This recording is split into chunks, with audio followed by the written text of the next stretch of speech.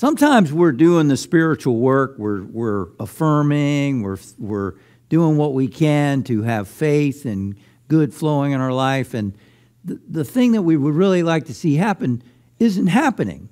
What do you do when you've been doing this spiritual work and the stuff you're praying about isn't happening? Well, that's what we're going to talk about next week on December 1st, right here at the Unity Center of New York City at 11 a.m.